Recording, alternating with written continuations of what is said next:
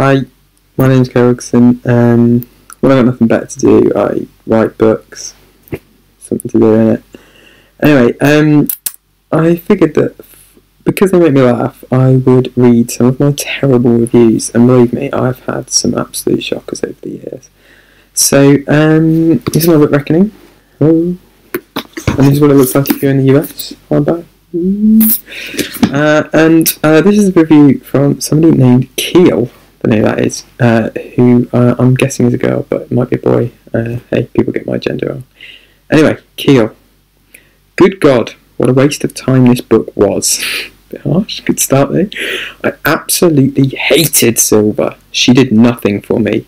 Wanted to jump into the book and yell, "What are you doing?" on many occasions. Nice.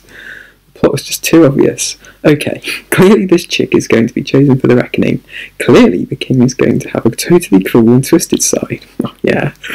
Regardless of his honourable reputation. And clearly Silver is going to try and find a way to escape.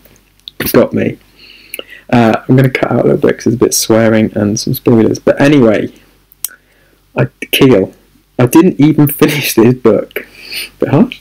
Quite honestly, if Silver can't find her brain and escape the king, who kills for fun, then I'll use my brain and stop wasting my time and post it on eBay for someone else to enjoy. That's very nice. Enjoy, in quotes, obviously.